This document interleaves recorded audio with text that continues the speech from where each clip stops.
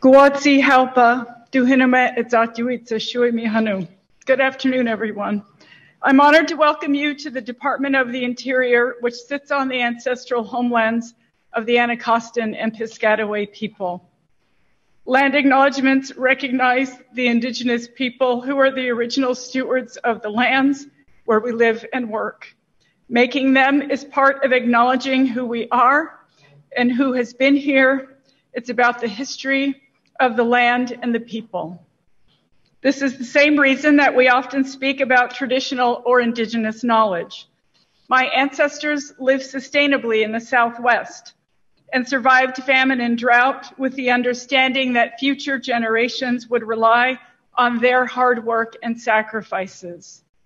I can't help but think about the environmental tragedies that might have been avoided, like the Dust Bowl, the extinction of the passenger pigeon, and the growth of extreme wildfires across the West if the federal government had consulted with and respected the practices of stewarding the earth that indigenous people developed over millennia. As the federal government moved the country west, they also moved to exterminate, eradicate, and assimilate Native Americans, Alaska Natives, and Native Hawaiians. The languages, cultures, religions, traditional practices, and even the history of Native communities, all of it was targeted for destruction. Nowhere is that clearer than in the legacy of federal Indian boarding schools. For more than a century, tens of thousands of indigenous children were taken from their communities and forced into boarding schools run by the U.S. government, specifically the Department of the Interior and religious institutions. The consequences of federal Indian boarding school policies, including the intergenerational trauma caused by forced family separation and cultural eradication, which were inflicted upon generations of children as young as 4 years old, are heartbreaking and undeniable. When my maternal grandparents were only 8 years old, they were stolen from their parents' culture and communities and forced to live in boarding schools until the age of 13. Many children like them never made it back to their homes. Each of those children is a missing family member, a person who was not able to live out their purpose on this earth because they lost their lives as part of this terrible system. This is not new to us. It's not new to many of us. As Indigenous people, we have lived with the intergenerational trauma of federal Indian boarding school policies for many years. But what is new is the determination in the Biden-Harris administration to make a lasting difference in the impact of this trauma for future generations. The federal policies that attempted to wipe out Native identity, language, and culture continue to manifest in the pain tribal communities face today, including cycles of violence and abuse, disappearance of indigenous people, premature deaths, poverty and loss of wealth, mental health disorders, and substance abuse. Recognizing the impacts of the federal Indian boarding school system cannot just be a historical reckoning. We must also chart a path forward to deal with these legacy issues. To address the intergenerational impact of federal Indian boarding schools and to promote spiritual and emotional healing in our communities, we must shed light on the unspoken traumas of the past. Today, we take a critical step forward in that work. Last June, I launched the Federal Indian Boarding School Initiative, a comprehensive effort to address the legacy of federal Indian boarding school policies. That initiative starts with shining a bright and undeniable spotlight in the form of an investigative report led by Assistant Secretary for Indian Affairs, Brian Newland.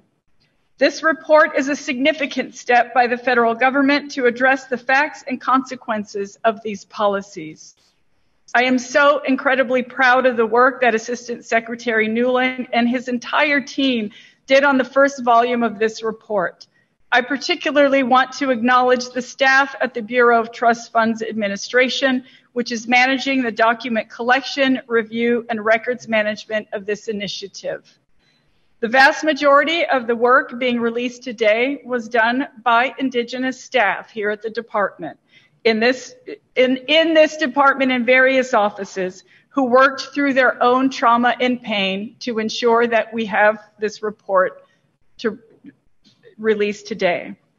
I honor all of you for your contributions to moving our country forward to provide a better future for our youth. This report lays the groundwork for the continued research and work of the Interior Department to address the intergenerational trauma and consequences of federal Indian boarding school policies. And with the recent congressional investment of $7 million for this effort in fiscal year 2022, we are grateful to have much needed resources to continue the work.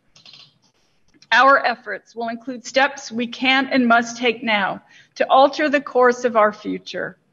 We must work to preserve Native languages. We must invest in support services for Indigenous peoples, and we must bear witness to the stories of American Indian, Alaska Native, and Native Hawaiian people.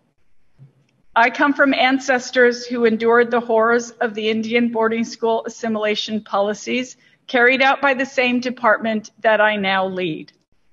This department was responsible for operating what we now know to be 408 federal boarding schools across 37 states or then territories, including 21 schools in Alaska and 7 schools in Hawaii.